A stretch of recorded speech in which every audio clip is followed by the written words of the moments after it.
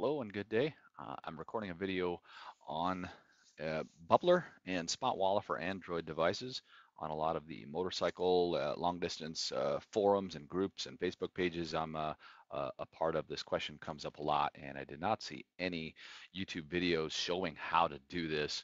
And it's not the most intuitive thing in the world. So we'll see if we can get through this. I'm sure there's people better at it than me and could do a better job, but I'm doing it. We'll see how this works out. So uh, this is assuming you've logged into SpotWalla before or you've created your account. So I created an account.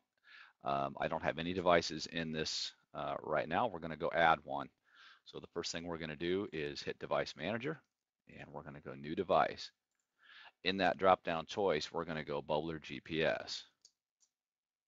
I'm going to make the description just of what type of phone it is, and I'm just going to put in that it's an S20. I don't have any other devices, so I'm going to go ahead and make this my default device, and I'm going to hit Update. So now that that shows up in your device list, we need to go to your phone. Now I have a handy phone mirroring app here, so I've got my phone in front of me, and we're going to click on the Play Store here, and you're just going to type in Bubbler GPS in the search up there. You can do the Pro or the Lite. I'm going to choose Lite, and once that comes up, go ahead and click Install. It's going to download that app and install it on your phone. So let's go ahead and open that, and you're going to want to go ahead and let it allow each one of these things so that the app works as it's supposed to. I'm going to allow it all the time. And you would want it to access the photos, media, and files. And what that is so that as you're traveling, doing your fuel stops, things you want to see, you can take a picture with Bubbler and it'll show that picture on your map. For others, record audio, I think that just comes along with it for whatever reason. So it's going to come up like this. And in your settings is where you're going to want to go first. Upper left-hand corner, you can see that you have internet. That means I'm connected to my home Wi-Fi. So that's green. The settings is not. That means you're not logged in and the device isn't registered to your SpotWalla account. So we're going to go ahead and do a SpotWalla login. And I'm going to move this off screen while I do that and pause it here.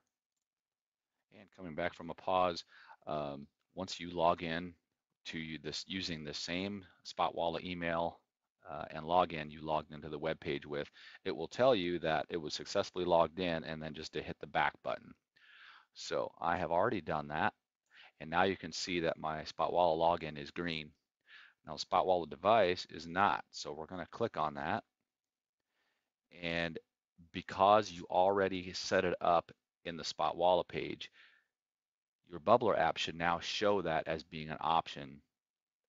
So we're going to click on that, and it's saying please wait while we validate this device, and voila, it went green. So we're just going to hit the back button on our phone and we're good to go. So we see green in the SpotWalla login and device. That's what we want to see. So I'm going to go back again to the main page, and if you want to just start logging, you can hit update now, and that will start Bubbler logging your GPS location. So you basically could hit that button, close the app, it'll still be running in the background up here, and you could go driving and it'll log and record all your data points. And if you have internet connection, it will upload all of those points to the SpotWalla server, and they will just sit there. It'll do that all the time, no matter how you have SpotWalla configured, it will do that. So, but before that, we're going to go into settings here. Actually, I'm going to stop it, take that back. We're going to go into settings again up here in the upper left, and I see that's still red, so we've got some things to go through. So we're going to go to update frequency and enter the minimum time a minute between GPS position. The minimum is 15, so we're going to leave that alone. The paid version is, I think you can go down to, yeah, you might be able to change that in the paid version. I forget what that is. Maximum time in seconds, we're just going to leave that alone. That's fine. You can play with these as you wish. I'm not worried about them right now. Communications, if you only wanted to communicate over Wi-Fi so that you don't use your 4G data, you can do that. And Bubbler will log all your data points your lat long positions as you ride in the background, and then when you get to your hotel at night, it will upload all those once you connect it to Wi-Fi. Something I recommend if you're going on a trip and want to make sure that it's recording, launch at startup, because if you restart your phone, um, you want the bubbler to start up and kick off automatically. So we're going to go back. Camera, that's just personal options. If you want to have each picture emailed out as you ride, I don't use this. I don't need that to do that. And what else? Again, portrait orientation, how you want your messages laid out. So not sure why settings is still not green. Let me check on that. So while I did there, I'm not sure why my settings was not green. I just exited the bubbler and reopened it, and bang, it was green. So maybe a glitch, maybe something that happens all the time. I'm not sure. So we're going to go ahead and just leave that. So the bubbler side of the phone is basically done. So if you have bubbler running, you don't have to do anything. All your coordinates, whether you have a trip set up in SpotWalla or not, are going to be logged and pushed up to the server. So what we're going to do, we're going to go back home in SpotWalla, and we're going to set up a trip.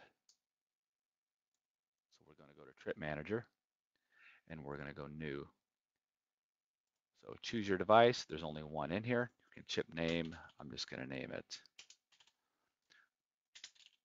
We'll just name it Test Trip. Trip description. I'm not going to put anything in there. So to make your things show up on a map, you can set your start date and end date to anything you want.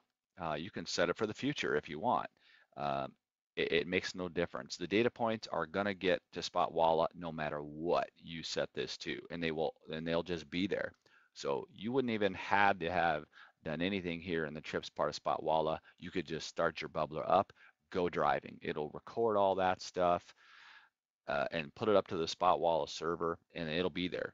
So you could go in technically a week later to the SpotWalla webpage, create a trip, set your calendar date back to the day that you rode and collected the data, or created those points when you rode.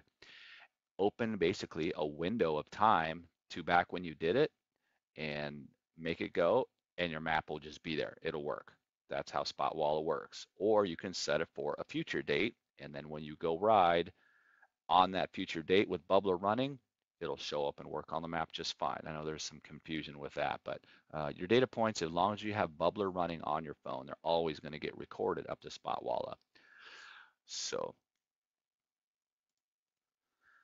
I think I probably went a little more in depth than I wanted to for this video. I really just wanted to set the phone up. So let's leave it at that. We can come back and add some uh, more information in a separate video of maybe some trip manager things and whatnot. So um, to clarify, once you have the device, your message count, that's how many data points or messages that you've created with your bubbler. We don't have any here, but once you get going, yeah, you'll start to see this number rise up, and we'll go from there. So I hope this video is found to be helpful. Sorry if I went too fast, and if needed, we'll create another one. Thanks a lot.